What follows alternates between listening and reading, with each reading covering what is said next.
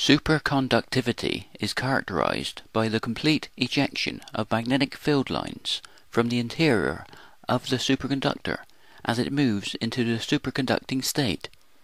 There are mathematical theories to explain superconductivity, but these theories describe some of the effects of superconductivity without giving us an objective explanation of these effects that exists within the conventional understanding of physics. Superconductivity does not just create levitation, defying the gravitational pull of the whole Earth. There are forces of attraction called magnetic pinning, locking the two objects together. As the temperature approaches absolute zero, the entropy reaches its minimum value. It is as though they are frozen in time within their own reference frame. Because superconductivity is formed by the dynamics of quantum mechanics, we need a deeper understanding of quantum physics to explain this. To explain why the complete collapse of magnetic field lines caused such a spectacular effect, causing the annihilation of gravity in the reference frame of the experiment. One explanation is that gravity is a secondary force to the electromagnetic force. Because the light photon of quantum mechanics is the carrier of the electromagnetic force, this could link gravity and quantum physics, giving us what we could call quantum gravity. This is exactly the process that is explained in a new theory called quantum atom theory. In this theory, Newton's apple does not fall to the ground because of the downward force of gravity, but because of the upward momentum of electromagnetic radiation or light. Gravity is not a real force at all. It is a secondary force to the electromagnetic force. Objects just freefall towards the greatest energy because it has the slowest rate of time, or the greatest time dilation.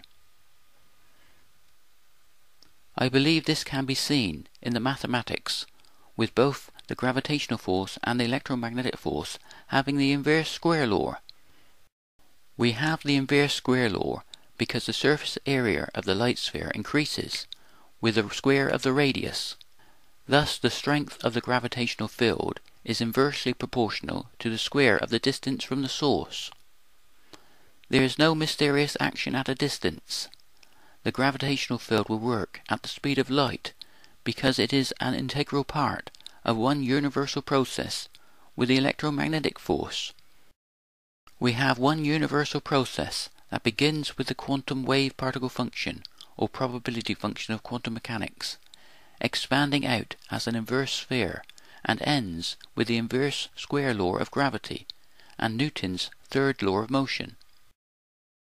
To every action there is an equal and opposite reaction.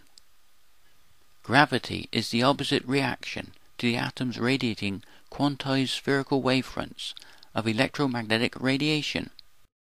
We have one interactive, universal process continuously unfolding at the quantum level of the atoms. We see and feel this process as time, as a physical process of continuous energy exchange that is formed light-photon oscillation by light-photon oscillation. Objects form their own time by slowing up the rate that time flows, relative to their energy and momentum. Gravity is not a real force at all. Objects just freefall towards the greatest energy because it has the greatest time dilation, or the slowest rate the time flows. In this theory, mass is a byproduct of time dilation. When time slows down, it takes more effort to move an object from A to B, and this is seen as an increase in mass. Also, Einstein's equivalence principle between gravity and acceleration falls out of this theory. Because energy and momentum have to increase for an object to accelerate, time dilation will increase relative to the acceleration. Therefore we have the equivalence principle between gravity and acceleration. This will be felt as inertia in the direction of the acceleration. Therefore we have Isaac Newton's first law of motion. Unless acted upon by a net unbalanced force, an object will maintain a constant velocity. This theory takes the dynamic interactive process of the general theory of relativity and extends it to our everyday life, explaining a universe that is continuously coming into existence relative to the energy and momentum of our own actions. Every individual is a part of this interactive process that forms the uncertainty and probability that is needed for the great game of life. But above all, this theory gives us an objective understanding of time as a process of continuous creation. Even a rose blooming will create its own arrow of time within its own reference frame. This fits in with the reality of our everyday life, with a past and potential future that we can interact with from the center of our own reference frame, turning the possible into the actual. This can be in the form of art and poetry.